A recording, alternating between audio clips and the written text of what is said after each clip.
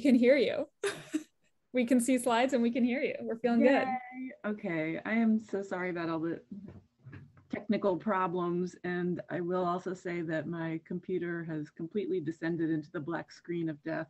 So I'm now on the laptop.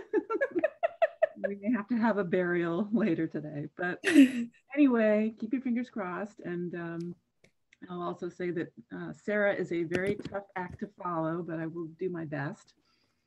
So hope everybody got a nice little break. And I'm just going to quickly show you the slides that hopefully you can see now that you missed before. So these are some of the wildlife that are a potential nuisance for our gardeners in this area. And there's others, but these are going to be the most common ones that you're going to get questions about. And as I said, sometimes it's really easy to tell. You can see when you've got a problem, you might see the critter, but other times you're going to have to look for some of the signs that they leave behind. And the pictures probably help what I was talking about before. So example, the leaves here, if you see very clean cuts, you're going to think rabbits. Whereas rough and jagged edges that are torn, you're going to think deer. If your damage is right down at the root level, think voles. And there's a couple different type of voles. So if it's root stripping, which is under the ground, you're going to think pine voles. Whereas if the damage is right at the root collar, you're going to think meadow voles because they live above ground. So once you've identified the damage and the likely culprit, then what are your next steps? And experts in the field are recommending an approach that you probably have heard by now called IPM, or Integrated Pest Management. And this is basically avoiding the shotgun approach. So first you want to assess the need for control. So ask yourself, how serious is the damage? And is it something that you can tolerate? Is it localized or is it pretty extensive? Hey, Lissa. Yeah? We just lost slides. I'm going to pull them up on my computer and you can just narrate, okay? Okay. Oh, wait, no, they're back. That is weird. They're back. Okay. Let's keep going. If it happens once more, I'm just going to and we're going to go to mine with you narrating, but I think we're good for now. All right. Are we on integrated pest management? We are. This is fun. It keeps us on our toes. Okay. And so I think I said, is this something that's going to go away without any intervention? And then next, you're going to need to weigh the costs, the potential costs to intervention. So consider that you may need a permit to trap or kill some wildlife. And do you even want to kill the problem creature? Are your interventions going to be humane? Do you have restrictive covenants in your neighborhood regarding fences or barking dogs? Do you have neighbors that might mind electric fences or putrid smelling sprays or clumps of human hair spread along your property line? So also consider the ecological impacts. So is your approach going to include something or anything that's toxic? Will it be selective for your target species? You don't want to trap your neighbor's cat, for example. And how will removal of the wildlife affect the remaining species in your landscape? So for example, if you decide you want to get rid of snakes in your yard, how is that going to impact a possible vole population that you might have had? Or if you put up deer or bird netting, is that going to potentially trap snakes in it? Or are you going to keep out butterflies or other pollinators from those plants? So often the best approach is going to be a multi-pronged attack that takes all of these factors into account. And importantly, when you're weighing the pros and cons, you want to really think long-term. So for example, a deer fence might be expensive up front, but it also might be the most economical approach in the long term.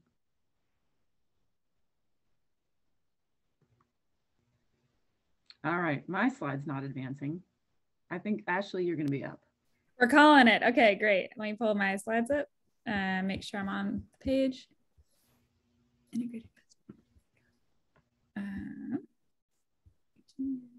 This is fun. You know, there's nothing worse than watching a PowerPoint where you're kind of bored, and it would be hard to be bored during this. Can you guys see that? All right, next slide. I need like yes, ma'am. Ding ding. All right, now I can watch it on my screen. Oh dear. So that's the first thing we're going to talk about. And I spend more time discussing deer since with the expanding or ever expanding deer population, it seems that there are very few gardeners who are not going to have to deal with deer at some point or another. And there's a lot of interest in protecting landscapes from deer damage. Next. So gardeners often know when they have a deer problem because it's easy to see the deer or their droppings or the damage that they're leaving behind, which is generally from ground level up to about 6 feet in height. And as we probably know, deer will eat almost anything, and that includes vegetables, row crops, ornamentals, shrubs, and fruit trees. And as I mentioned before, they lack upper incisors so that the browsed areas are going to show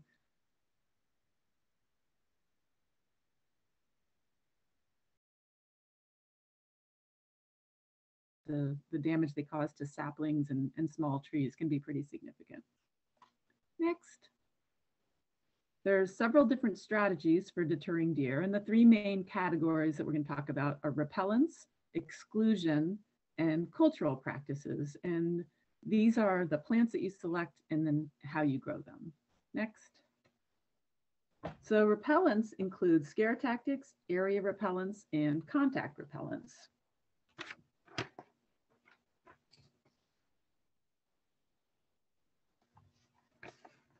So next. So scare tactics, this could be like a barking dog, lights, or a radio left on in the garden, or a motion detector that activates something such as a jet of water.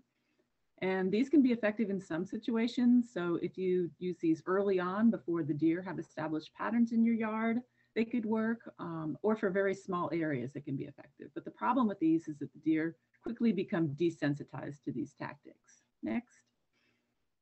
So area repellents repel by odor, and some examples, there are many examples, such as soap, hair, coyote urine, garlic juice, blood meal, milorganite, and fish emulsion, and you've probably heard of others as well. And these too might work for a while, but generally they're not going to be a good long-term solution. Next. So contact repellents repel by both taste and odor, and these are things that you're going to spray directly onto your plants. And there's a lot of products on the market, and you can also mix up your own concoction with eggs and hot sauce for a fraction of the price. So this strategy can actually be highly effective, but it does have several disadvantages. Number one, it can be really expensive, especially if you're using the commercial sprays, and it's really labor intensive. It's not going to protect new growth. You have to keep spraying things as they're growing. In the spring, that can be a lot of spraying. And it takes a lot of time to spray lots of plants, and you really have to be diligent year round. Next. So where the sprays can be really useful is if you have a small area, or say an area that you visit frequently and is convenient to spray. An example might be like a mailbox garden. You go down and check your mail, for those of us who still get mail every day, but you can bring your little spray bottle down and spritz your plants regularly. Or for seasonal uses like annuals, you want to put pansies out in the fall, and so you're only going to spray for a few months. And then if your plants do get eaten, your investment isn't quite as large. And here I have a recipe for a deer spray that's really inexpensive. I used this for many, many years, and it was really effective if you stay on top of it. And the sprays can be pretty exciting until you come to the realization that you're going to be spraying every week or two for the rest of your life. Next. But never fear, there are more options. Exclusion is basically fencing, and that's whether you're fencing the deer out or the plants in. And with fencing, you want to consider 4 things, and these are cost, aesthetics, effectiveness, and maintenance. And the challenge is it can be difficult to optimize all 4 of these in one product. So each person is going to have to prioritize the criteria, and you may need to make some trade-offs. So you have to decide what criteria are most important to you. Sorry, I'm trying to get good, Lissa. No, you're good. I can't be trusted. Good. So electric fence is one option, and this can be really relatively inexpensive and easy to install, and it can be quite effective. However, they do require a good bit of maintenance, and it might not be the best choice if you've got children or pets around. An electric fence can be as simple as a single wire that's run about 30 inches from the ground. They also have woven wire electric fences, And you can add multiple strands of electric wire if you have heavy deer pressure. And on the lower right-hand corner, I took this picture many years ago, but I was completely amazed that this homeowner had no fewer than 7 wires and handles on their electric deer fence, which I can't imagine how long it took them to come and go from that fence. But one of the disadvantages is you have to keep the ground under the fence clear because they can become grounded by tall vegetation and then they don't work. And they also do cost money to operate. And if you have a power failure, they're not going to be operational as well. Next. So there's options in non-electric fencing. And if you don't want to go with the traditional 8-foot fence that is often recommended for deer, you could try a 5-foot fence that slants outward 60 degrees that confuses the deer's depth perception. I have to admit, I've read this, but never actually seen a fence like this. I'm not sure how you would put that in, but another option that I've read about is 2 woven wire fences that are each 5 to 6 feet tall and placed 4 to 5 feet apart. So this arrangement doesn't give the deer enough room to land after jumping in. And again, it's hard to imagine starting out with something like this, but if you had a piece of property that already had an existing fence that wasn't tall enough and you had a lot of room, it might be an option to put a second shorter fence in this configuration. So in these pictures, I like this garden because the homeowner chose a solid fence. And on the right is the original 6-foot fence. And then on the left picture, the lower left, he took the same fence and cut it down to 5 feet in an ornamental pattern and painted it. And the reason that this was working, and you can see it's working because of all the nice hostas he has growing in there, is that the deer are often reluctant to jump a fence if they can't see on the other side. And regardless of whatever fence you use, make sure your driveways and entrances are secured and keep those gates closed because the deer will walk right into an open gate. Next. So another option in exclusion is deer fencing, and most of you are probably well aware of deer fencing. This is a type of fence that's made specifically for deer, and when I do this talk in person, I have a bunch of examples because they've come out with more and more types of mesh of different gauges, thicknesses, and openings. So there are different strengths and prices as well. But the neat thing about this stuff is it's nearly invisible. It's generally about 7 or 8 feet high, and the deer are reluctant to jump it because they can't see the top very well, and they're not sure exactly how high they need to jump. This is also a fencing that you can install yourself. It's not super cheap, but it's usually far less expensive than some other traditional fencing. And if you install it correctly, it can be really effective. So the correct installation is super important. You want to make sure you use the ground stakes as instructed, or the deer will push right underneath your fence. There's also a reinforcing cable that you can put along the top, and that's very helpful because it keeps the fence from sagging, and also, especially if you're in the woods, it keeps fallen limbs from landing on your fence and tearing it. Now, this type of fence, it can last a long time, but it's not going to last forever, and it does require some maintenance. So you have to keep checking it to look for tears and breaches in it. But it's really ideal for wooded areas. If you've got a lot of woods, it blends in really easily. You don't need as many posts if you can use trees to attach it. You can also purchase gates for driveways and other access. And as you can see in the lower picture, you can get really elaborate options for your driveway, but of course, things like this are going to drive your cost up a little bit. So next. If you're not quite ready to put in the big deer fence, or if you only have a really small area to protect, you can start small and use some of the netting options or the smaller, more lightweight mesh options that you can find at a lot of different places now. These are really inexpensive. They're almost invisible, which is really appealing. And they're also easily removed or reconfigured if you want to change your garden shape. They do require a lot of maintenance, and if the deer really want to get in or bump into it or something bumps into it, they can be easily breached. But in some situations, they can be really effective. The mesh is usually pretty easy to work with. They generally come in rolls of different heights. They're easily cut to different heights or lengths, and you can use wooden stakes or metal poles or bamboo or trees or other things to support the netting. But just like with the deer fence, you want to make sure that you anchor it to the ground. Otherwise, the deer are going to push right underneath it. Next. And then don't forget to consider access to the area that you fence. Don't enclose the whole thing and realize you can't get in there to do anything. So this gardener made a very simple gate using 2 pairs of screw hooks, and then they just stapled the netting to the wood and made a nice little gate there. Next. And lastly, you can protect individual plants, either with the netting or the mesh draped over the plant, or using a section of wire fence in some cases to protect the plant. So on the lower left, this is a magnolia tree that has been fenced to keep the rutting bucks from destroying the lower limbs of the tree.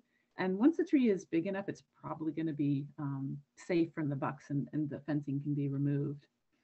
On the lower right picture, this is a deer favorite, this oak leaf hydrangea. And this gardener planted it first. They planted it amongst more deer resistant plants to make it a little less easy to spot.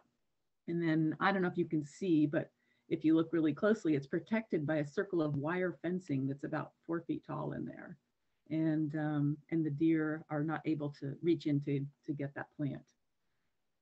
And in a lot of cases, the fencing only needs to be in place until the tree is tall enough to be out of the deer's reach, which is basically more than 6 feet tall. So one of the disadvantages of this strategy is it can be difficult to get inside the fenced area if you need to prune or to weed or to mulch. In the top right, this is a row of azaleas that is protected by netting, so it's almost invisible. It's draped over the plants and secured at the bottom. If you do use a netting drape like this, you have to make sure that the plant doesn't grow through the netting. So you have to keep kind of pulling it up and loosening it, because anything that grows through the netting is, number one, going to be vulnerable to deer. And number two, if it gets too big and you pull the netting off, you just rip off all your new growth, which is very discouraging. But one advantage to this that I didn't realize until the fall was it made the leaf cleanup really easy, because you just brush the leaves off the top and you don't have to pick the leaves out of your azaleas, which is always a fun fall chore. Next. So the third type of strategy is cultural practices. And this is namely the plants that you select for your garden and then the conditions that you're providing for them. So first I'm going to talk about choosing plants. Next. So rule number 1 is, and this is an important one, is very few plants are going to be completely deer proof. The one exception to this rule are the plants in this picture, which are 100% deer proof because they're plastic, but most people don't want to go that route. So you can find lots of lists of deer resistant plants, but I would urge anybody to proceed cautiously before you make huge investments based on a list. I have a list too, and I think Ashley was going to upload it so you can look at it. I started, this list was, I realized, from 2006. So Laurel Babcock helped me to do a little updating on the list. It was interesting. She's one of our native plant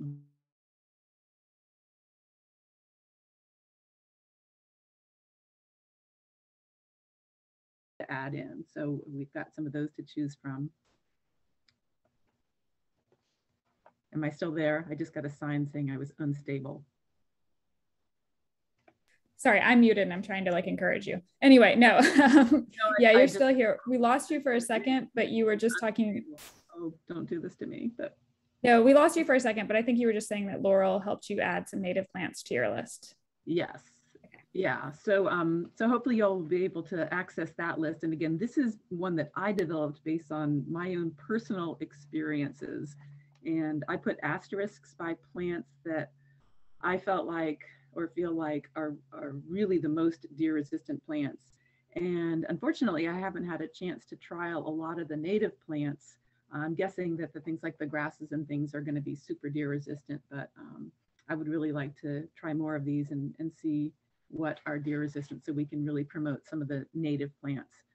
One of the things that we did do is we went through and had to remove a lot of the original plants because they are now on invasive lists, and we don't really want to promote invasive plants. Sadly, the invasive plants are the ones that have no hosts around here, including the deer. So they're often the ones that tend to be deer resistant, but it's that double-edged sword. Next, I'm going to go through some plants that you may or may not be familiar with, but are some favorites of mine that are more deer resistant. So this is Daphne odora, and it's a super fickle plant. You have to have excellent drainage to grow it, but it is really worth the effort for its wonderful winter fragrance. Just really nice blooms all through the winter. It's an evergreen plant. So if you can grow it, I highly recommend it. Also tolerates a lot of shade. And I talk a lot about shade plants because that's really what I have in my garden. So I may be leaning that way a bit more. Next, false holly or Osmanthus heterophilus. This is a variegated variety, is another good evergreen choice. Next, another false holly Osmanthus. This is Goshiki, which is a really lively, colorful one I like for shady areas. Next, the cryptomerias coming up are good choices for evergreen shrubs. This one stays pretty small. Next, Florida anise or Elysium. This is a good native choice. It's an evergreen, tolerates a lot of shade. I've never had the deer eat this one. Haley's Comet has really nice reddish flowers. Next, Rainbow Leucothoe is another one that's a little tricky to grow. It likes good drainage, but deer don't tend to eat the leucothoes. Next, Sarcococa or Sweetbox, yet another evergreen shade lover. I will say that along with Pachysandra, this one is susceptible to the boxwood blight. That is a fungal disease that's been attacking some of the boxwoods in eastern states. So I don't know if you all have had any trouble with the boxwood blight, but if you have, and you have boxwoods, this would not be a good choice because it'll probably succumb to that. Next, box honeysuckle or Lonicera nitida is another good deer resistant choice. Next, the Caryopteris or bluebeard is a nice one, likes a little bit more sun, but comes in a lot of different varieties. Next, this is the Caryopteris divaricata, which is a really pretty variegated form of this plant. Next, the sedges or carex. Again, some of these are evergreen, not all of them, but also tend to be more deer resistant. Next, catmint, which is not catnip. Catmint or Nepeta is doesn't reseed and spread like the catnip, but it's a really nice, well-behaved clump generally, and super deer resistant. Lavender is another choice. Also, again, good drainage and lots of sun for that one. Next, some of your spring bulbs, daffodils. You can't go wrong with daffodils. Somebody's going to prove me wrong probably, but I have not seen anything bother daffodils, the bulbs or the foliage. So always a good choice. Also hyacinths and scillas. I have these, but I will say that the deer have been eating some of my hyacinths. As soon as they start to come up, sometimes they'll rip the whole bulb out of the ground and then decide they don't like it, which is very frustrating, but worth a try. Squirrels will not stop digging. Oh, okay. Well, maybe the squirrels are getting them. I'll get to them too. Don't worry. We'll cover squirrels. Next, Artemisia. This is one called Silver Mound. Poas Castle is another one. And make sure you know what you're getting because Artemisia comes in both clumpers and runners. And the running form of Artemisia has actually reached the invasive list. So you don't want to plant one of those that's going to take off and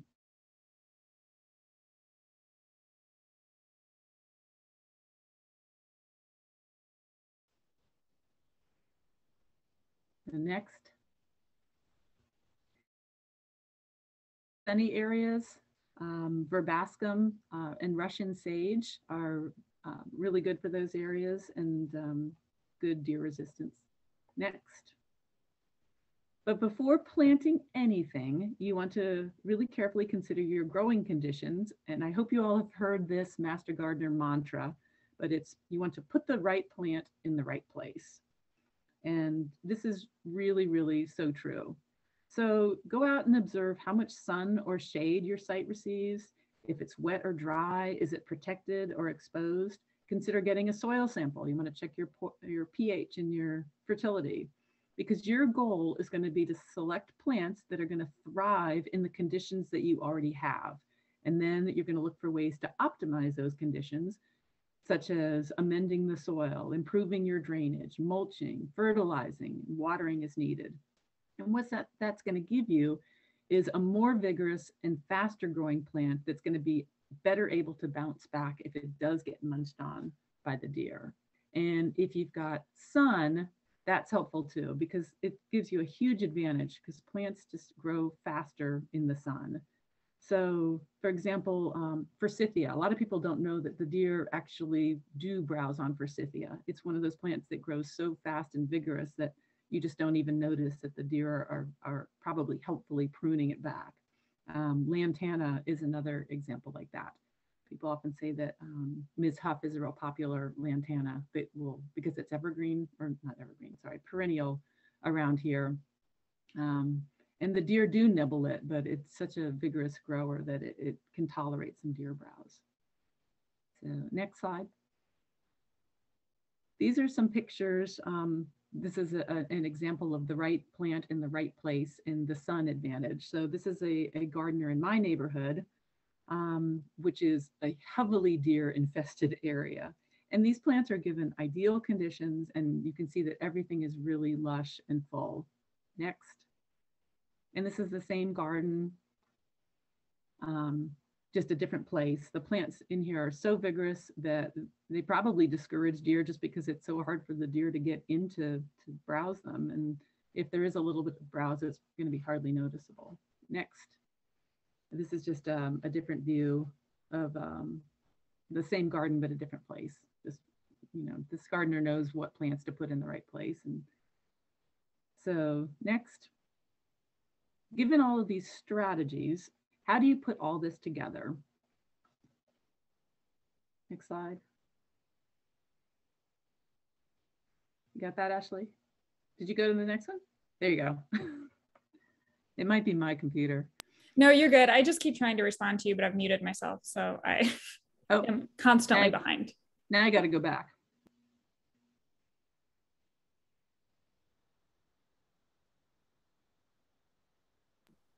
Is that the one you wanted?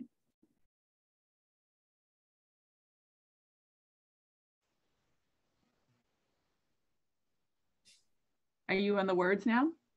Yes, I am on the words now. I think you might have lost your connection for a second, but we can hear you now. And I'm okay, on the now words. it's back. Okay. I'm sorry.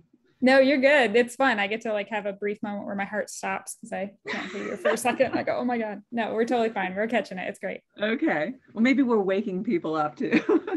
Yeah, keep them on the edge of their seat. That's right.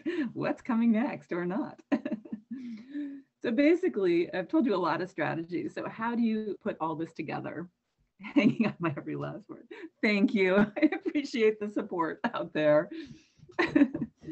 So how do you put all these together? And your best bet is going to be to use basically a combination of strategies. So you may end up having some of your yard fenced. You may use deer resistant plants in other areas, and you might want to use repellents in other areas. So one thing that's been really helpful, I think, is to think of your landscape in terms of zones, where the zones are based on the number of susceptible plants in an area and the level of protection that's needed. So a high intensity zone is going to be something that has a lot of vulnerable plants. This might be like a vegetable garden or a rose garden, or maybe even your whole backyard. And you're probably going to want to fence an area like this, or at least be able to spray it really consistently. So a medium security zone is something that you might be able to protect with netting, or treat with repellents, but maybe not as consistently. And generally the plants in these areas are going to need to be somewhat less favorable to the deer. You might have some tastier selections interspersed. But this could also be an area that has lower deer pressure. So maybe right up against your house. A lot of people say that the areas right in front of their houses or along their houses, the deer tend to avoid more. And then the unprotected zones are often going to be like the perimeter of your property or areas that you're not able to keep a close eye on. And plants in this zone need to be really the more deer resistant selections and vigorous plants that can tolerate some deer browsing. And the advantage of this approach is that it clusters your areas into different levels of protection so that you can concentrate your efforts at deterring the deer. If you have vulnerable plants that are scattered throughout your landscape, it just becomes really difficult to try to protect them all and to manage it. And lastly, I would just say don't give up. And because gardening with deer does take a little bit more planning and effort, but you can have your garden with the deer. And one trick that I've learned is to look around and see what your neighbors and other gardeners are doing and how they're succeeding despite the deer. And so what I've done next, next slide, is to just go through and show you pictures that I took pretty much in my own neighborhood of gardeners that were having successful gardens in heavy deer pressure areas. So in this one, this is all herbs, and herbs can be really ornamental. I mean, there's probably 7 or 8 different types of herbs in just this one shot, and super deer resistant. And also you can use them in cooking. Next. There's another picture that has a lot of herbs. You can see probably rosemary in there, and then some of those evergreen shrubs in the background, the cryptomeria. Next. This is one that's got verbena that's blooming in the front that the deer have left alone. And you can see some nice silvery lamb's ear in the back. Just a nice little combination here. Next. Amsonia hubrectii, that's the plant in the back. That's a native, or to Texas, but also there's the native Amsonia with the bigger leaves. That's a really nice native choice. That's really deer resistant. Next. This was a master gardener's garden that was all deer resistant shrubs, grasses, ferns. And then you say, wait, aren't those impatiens in the front? Isn't that deer candy? And yes, indeed. And what she told me is that every week she goes out and sprays her impatiens that are right along that front border. And she can manage those. So she has her nice little pop of color, knowing that everything else in the background is not going to be eaten by the deer. Next. So foxglove, that's a really good choice. I don't know of anything that eats foxglove because it has digitalis, makes it toxic to animals and people. The salvia is the plant that's blooming in the background. Next.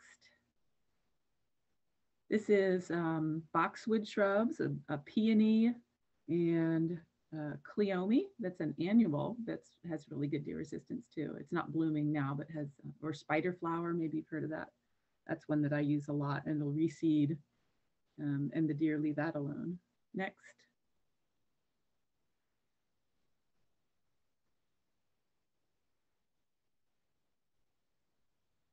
This is another nice deer resistant little garden alongside of a walkway. I think these are campanula that are blooming, and she said the deer were not eating those. Next.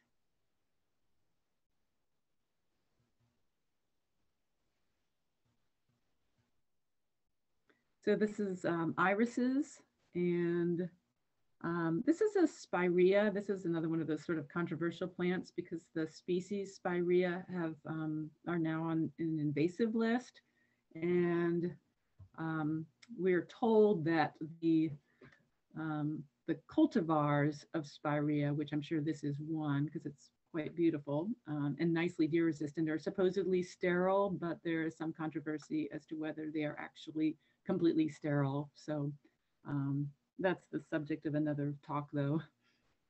Next.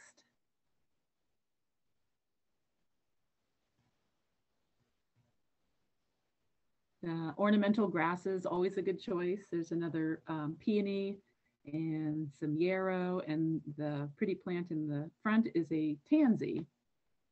Next.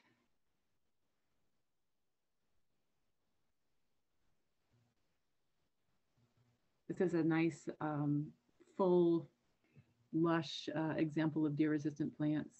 The yellow flowered ones are euphorbias. And there's a Amsonia, the blue star Amsonia is the little blue flowers in the front, if you can see those. Next. And I think this is my last picture. I really like this one because it's just got the nice silvery foliage. And this is that Nepeta or catmint in the front, and then rose campion in the back, another fuzzy leaved plant that tends to have better deer resistance. So that is my last deer slide. And just as a brief follow-up, I will tell you that over the years, I've been through every single one of these strategies, and we have finally installed around most of our property a big old, more solid deer fence. And it's one of those things that I say, why didn't we do this 20 years ago? But sometimes you just have to work through the but yeah, that's one of those where sometimes that initial investment really pays off because it's so much fun to not have to deal with the deer. Next slide. And now I can focus all my attentions on the rabbits that are invading my garden, among other things. So if it's not one thing, it's something else. And the cottontail rabbit is definitely one that you're going to hear about. It can really do a lot of damage. I know it's only up to 2 feet high, but they can really eat up some of your plants. And you often can see the rabbits eating away in your garden. Sometimes you do have to identify them by the damage that they're causing. Next slide. So in the spring and the summer, a lot of times people think they've got deer damage, but again, the damage is going to be 2 feet high or less. And because of those really sharp upper incisors, the leaves and the shoots are going to show very clean cuts. In the fall and the winter, they actually can cause pretty extensive damage to trees and shrubs because they gnaw on bark and can even girdle them, which will eventually kill those plants. So they are definitely a pain. Next. There are a number of strategies that are useful in controlling rabbit damage, but the thing to remember is that they have incredible reproductive potential, and everyone's probably heard the sayings about rabbits, and they are all true. A rabbit can have more than 5 or 6 litters in a year, and on average, a pair of rabbits is going to produce 18 babies a year. So the bottom line is that it's not really feasible or desirable to try to eliminate a rabbit population entirely. But luckily, if you can hold out, the rabbit populations do tend to cycle. So if you're having a really bad year, they often the next year or two will be better as their populations go up and down. And there are a lot of predators that they eventually will fall prey to. So some of the things that are in your arsenal will be exclusion, habitat modification, repellents, and then trapping or shooting. Next slide. So under exclusion, this is probably going to be the most effective means of keeping rabbits away from your plants. And you really only need a 2-foot high fence. It might be funny looking, but that will keep rabbits out. It doesn't even need to be particularly sturdy, but you either need to bury it or keep it very tight to the ground so that they don't push underneath it. You also need to make sure that your mesh size is 1 inch or less. And because as I said, the rabbit population is going to consist of a lot of younger rabbits. And I thought I had protected my little vegetable garden with a little perimeter of fencing. And I went out and looked and saw a very young rabbit munching away on my plants, and I yelled at him, and it went through the fence as if there was no fence there. So make sure that your mesh size is small enough to keep them out. You can also protect individual trees or plants using hardware cloth with a 1/4 inch size mesh.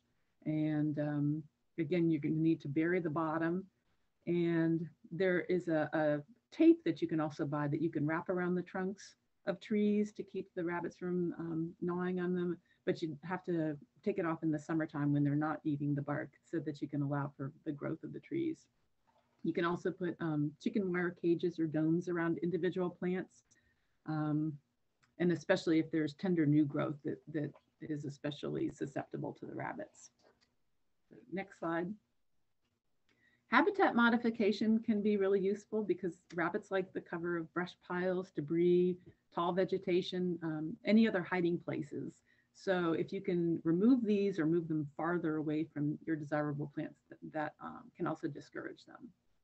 Next. Repellents can also be effective. Area repellents, as I said before, protect by odor. And one popular one that can be effective is dry blood meal. You can scatter that around your plants, but sometimes that can attract dogs, so just be aware of that.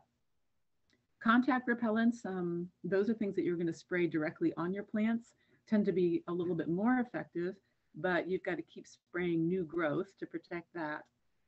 There's a lot of products that are on the market that are formulated specifically for rabbits, but just like with deer, if the rabbits are hungry enough, they may eat your plants regardless of what you put on them. Next. Rabbits are considered a game animal and thus are protected. So you'll need a permit to trap or kill them. Trapping can be useful in urban or suburban areas, but consult with a wildlife damage control agent about necessary permits and release procedures because you don't want to release them where they're going to be a nuisance to someone else. And in areas where shooting is acceptable, allowing access to hunters can help reduce the rabbit population.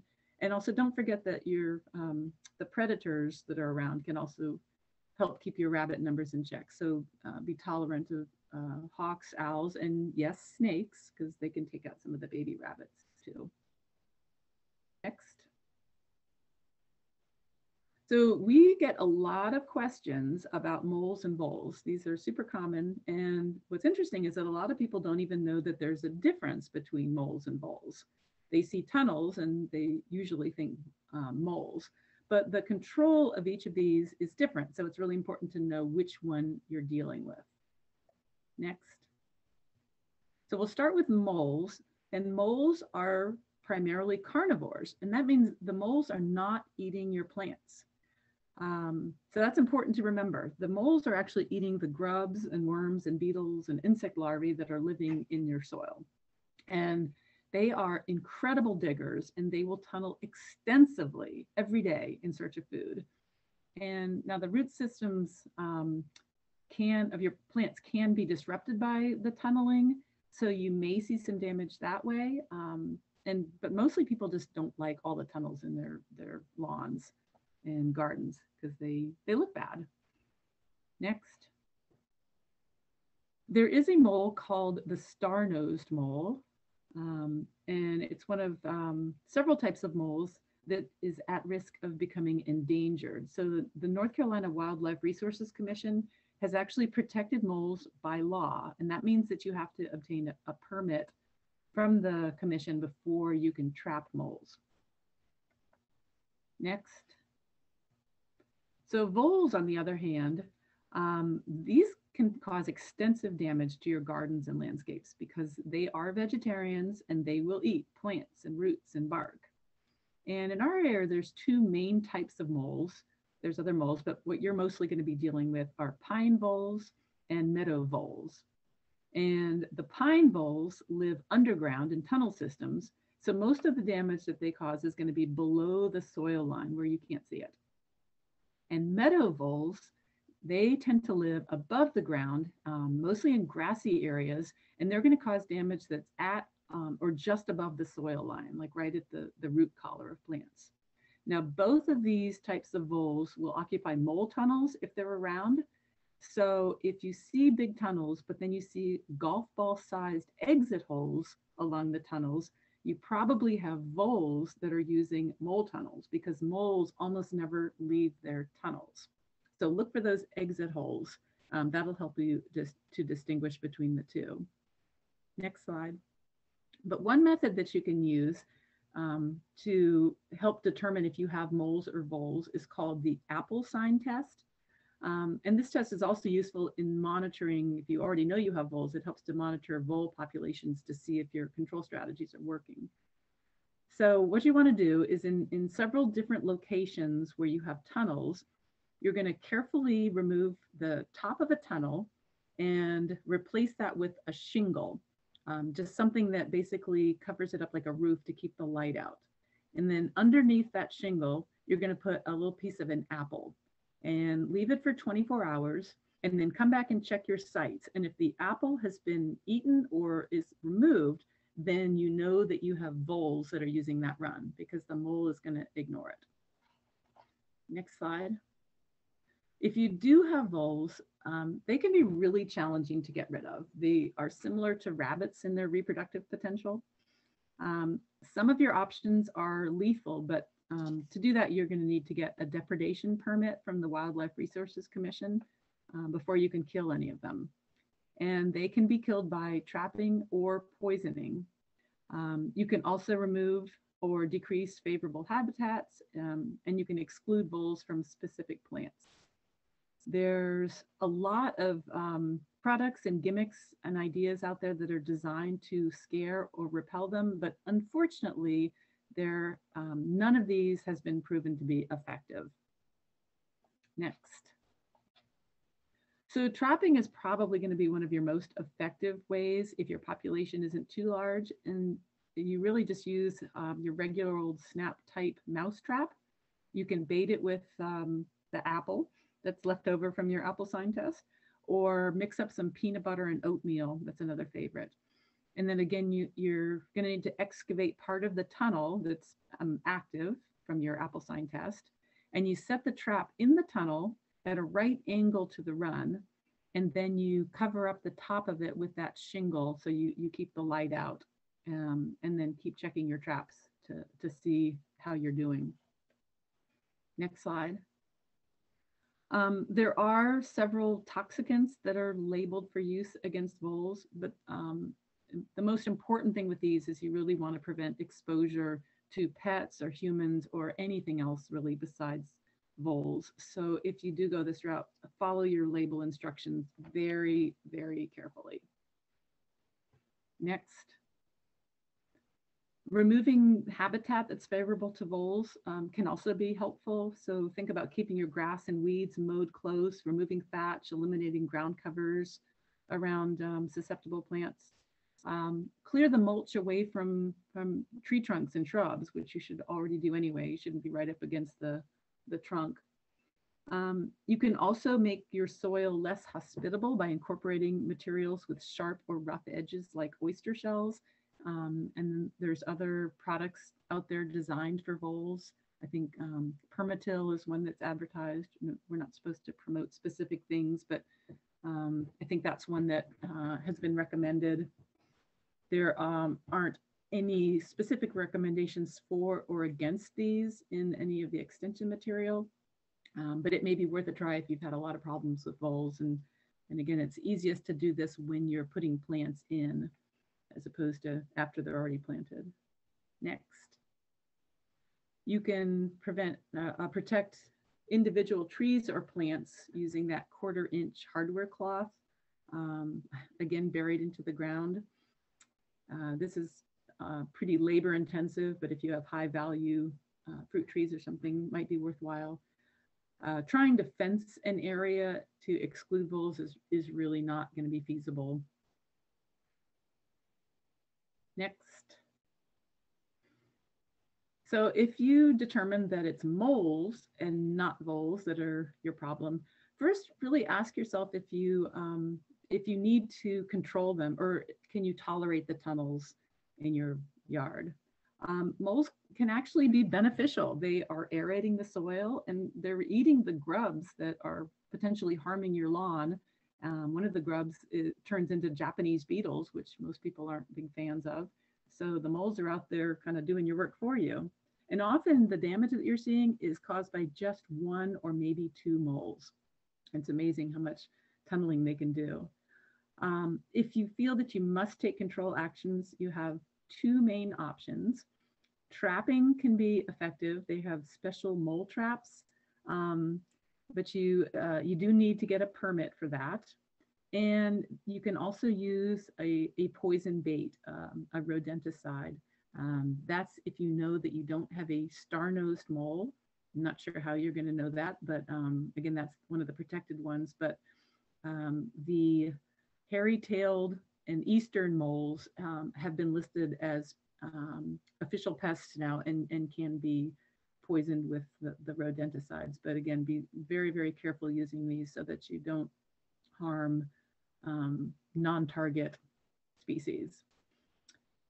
There was an older strategy that you will still read about, and that's by removing the food sources using insecticides that pretty much kill all the grubs, earthworms, insects, everything in the area. And as we now know, this non-selective killing approach is probably going to have more negative effects on your soil health than the moles would ever have in the first place. So I would not recommend this approach. And really one of the best things you can do is just to walk out and flatten the mole tunnels as you see them. And it can be therapeutic to walk along all these mole tunnels and flatten them back down. And it may discourage them enough to move on to your neighbor's house and they can aerate their soil.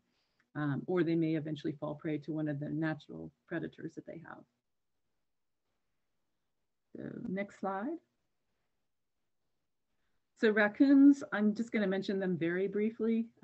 They are nocturnal and they're known for causing damage to watermelon and sweet corn, among other garden vegetables. They also get in garbage cans and they do something called sod rolling. So if you've laid sod down, apparently they roll it back up in search of grubs and worms. And they also can carry rabies. Next. Electric fence tends to be a good deterrent for raccoons.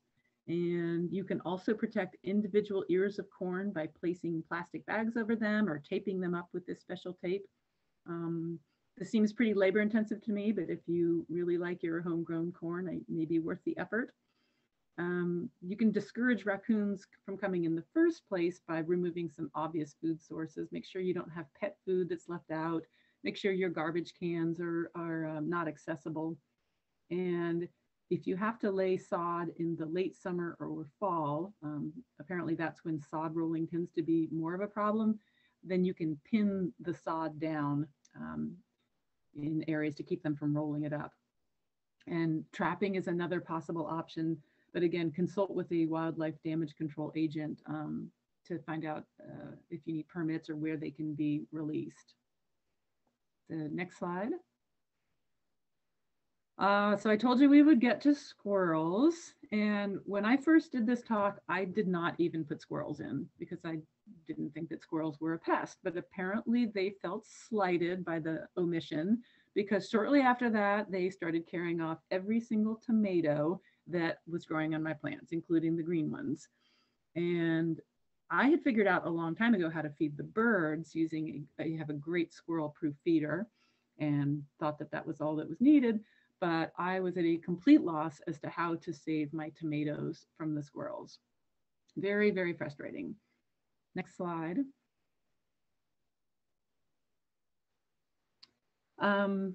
Squirrels eat a lot of things. They'll eat freshly planted seeds, tender sprouts, nuts, tomatoes, fruits, corn, flower buds on your trees. And I have seen all of this.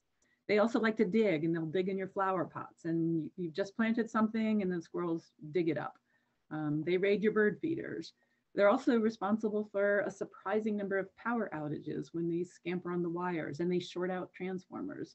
And they also like to get into your house and nest in your attic. Next slide. And squirrels can be super challenging to control. One approach is exclusion. So if you have squirrels getting in your attic, first watch them to see if you can see where they're getting in. And then you're going to need to seal all the openings that you can find with wire mesh and make sure that you're not trapping any squirrels on the inside. So one thing you can do is set a trap, like a have a heart live trap in your attic to catch any squirrels that may be on the inside, and then put them back on the outside. And then you can also use a trap to ensure that you found all your access points. Because if they're still getting in, obviously you need to keep looking. But do make sure you check those traps frequently. If you have them in your attic, you don't want to have a squirrel trapped in there and have them suffer unnecessarily. If you have isolated trees to protect, you can wrap the trunks of trees with a 2-foot wide metal band that's placed 6 feet up the tree.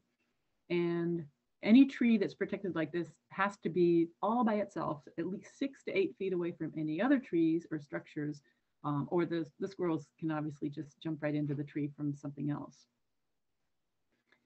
A garden area can be fenced with 1-inch wire mesh or poultry wire. It doesn't have to be super high, but it does have to be buried or tight to the ground and reinforced with electric wire. That will help keep them out of the gardens. And if you're planting bulbs, also consider putting chicken wire below and above the bulbs as you plant them, and that'll keep the squirrels from digging up those bulbs. Next slide. You can also try changing the squirrels' routines by changing their habitats. Cutting back the limbs and branches so they're at least 6 feet away from your house is going to help keep them away from your house and out of your attic. Some people have had success feeding the squirrels if they put corn at a site that's distant from their bird feeders and other desirable plants. Sometimes that keeps them happy enough far away. Next slide. The most effective control is going to be removing the squirrels, but this does require appropriate permits. Shooting is effective where and when it is permitted. And wired cage traps, those live have a heart traps, can be used to catch squirrels and where they can be relocated.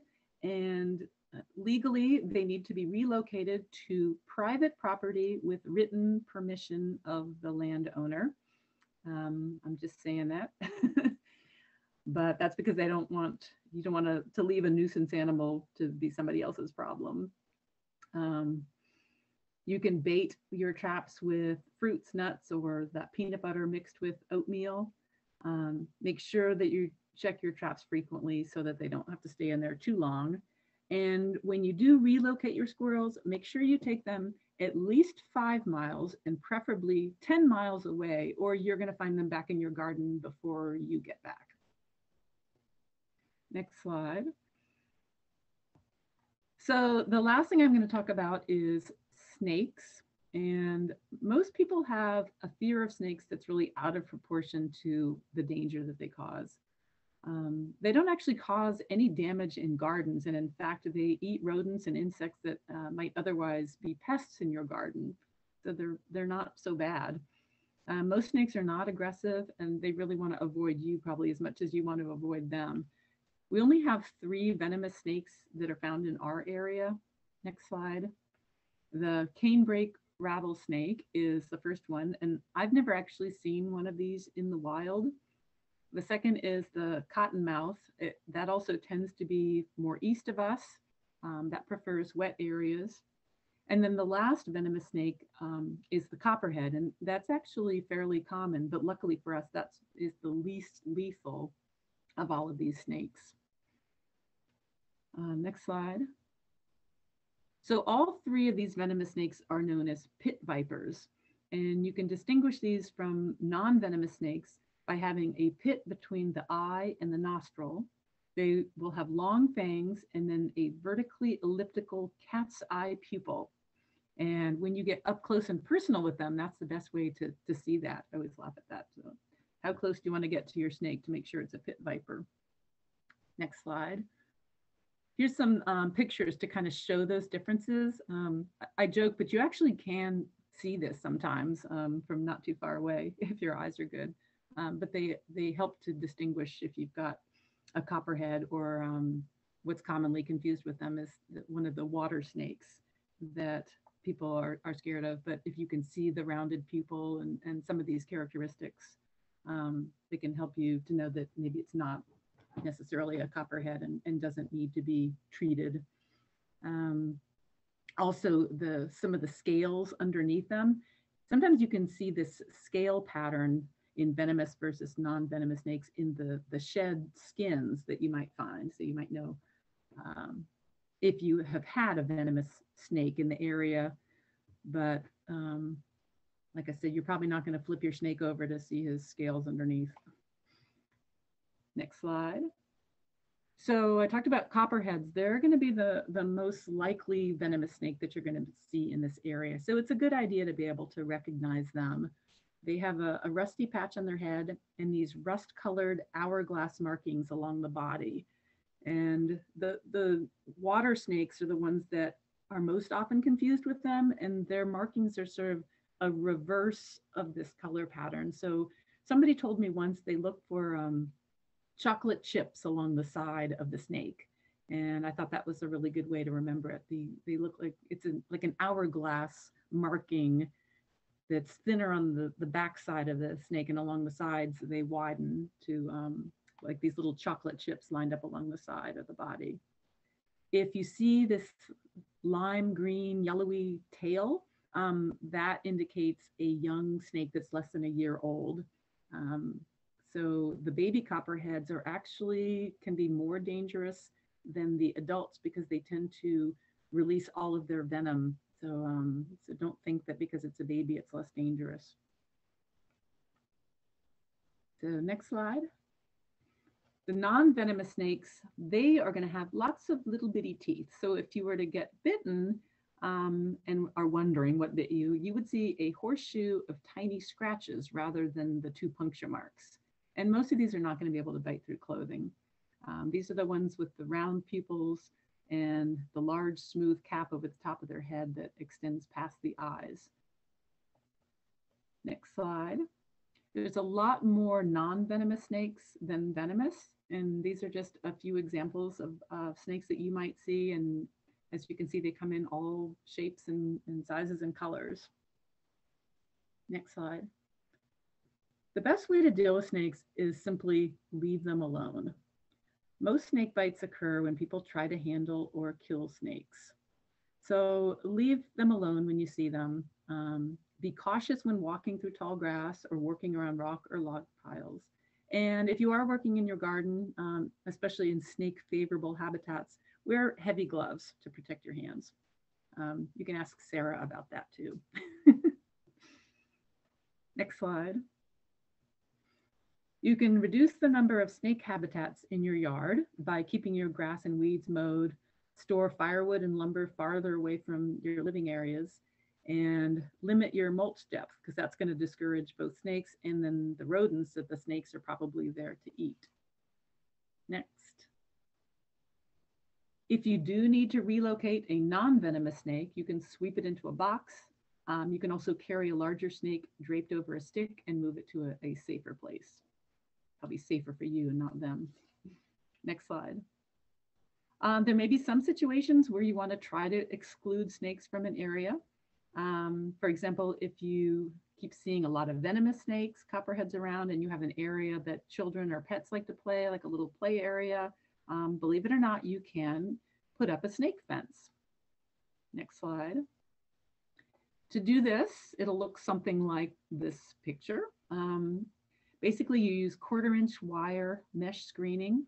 It needs to be 30 inches high, but you angle it outward 30 degrees. And keep it tight to the ground, and then keep it clear of vegetation on the outside so the snakes can't use that to climb over the fence. Next slide. There really aren't any snake repellents that work, so don't bother. Next slide. And then there are lethal methods of snake control, but really you should only use those where confrontation is unavoidable or where there's a risk of injury to people or pets. And if you got to do this, a long-handled shovel or hoe can take care of matters. And interestingly, once the deed is done, make sure you don't try to handle the head of a venomous snake, because even once it's dead, it has some reflex actions and you can actually still get bitten by the head of the snake. So kind of yucky, but keep that in mind. Next slide. So if you need help with wildlife problems, one of the best things you can do is consult a wildlife damage control agent. And these agents are trained through the North Carolina Wildlife Resources Commission and NC State University.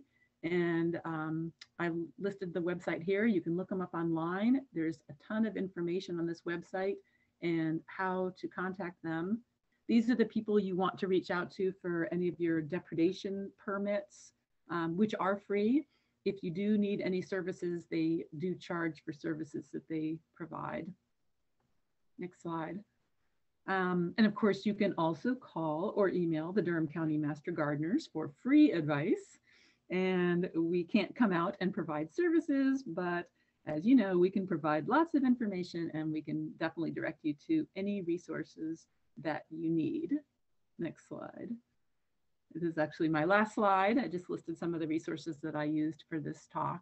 And I saw a bunch of things pop up. I couldn't follow all of the comments, but if there are any questions, happy to have questions, comments right now. And one thing I'll add to is that in general, when we get calls about wildlife, unless it's something that's, so we can do the easy questions. We can do the kind of like, how do I take care of this question? But especially if someone has wildlife that they need taken care of, or they have kind of a more involved question, we do tend to point them to the Department of Wildlife and kind of get them there because they are much better at handling those questions. 2 weeks ago, we had someone come in with a black bear problem. And I was like, pass. It's above my pay grade, you know, like that is when we pass right along. So just be aware of that there are a fair number of these we pass along. And somebody commented on the netting, the mesh netting. And I realized as I was going through this talk that I have completely eliminated all of that from my landscape because I too found that snakes were getting caught up in it. And I was actually getting quite good at getting the scissors and going out and not with the copperhead, but but usually black snakes and, you know, just snipping right along their back and freeing all these poor snakes that would get caught in the netting. And I totally agree that it's a hazard to snakes. And what you can do is you can look, and like I said, over the years, there's so many more wider gauge, more solid, I guess you'd call it a mesh rather than the flimsy netting that you can use that the snakes aren't going to be able to, I hope, get that snarled in. I haven't had the problem with the slightly wider gauge meshes. So yeah, I really wouldn't recommend the netting as well. Awesome. So it seems like most of our comments were about squirrel acrobatics. So not that many questions, just us being impressed with squirrels. But I just want to say thanks to Lissa and Sarah. This has been absolutely amazing. The links to these will be up on the internet soon, and you guys will be getting your typical Thursday email. But let me know if you have any questions and we'll hang out for a little bit. But I think that's it for today.